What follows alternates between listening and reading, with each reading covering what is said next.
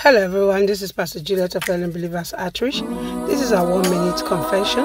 It's our morning confession and our nighttime confession. Please say this with your family. Use it to command your day.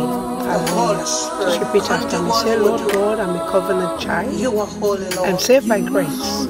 I'm made in God's image and likeness. I am a winner, not a loser. God's plans for me are good and not evil. My soul will prosper.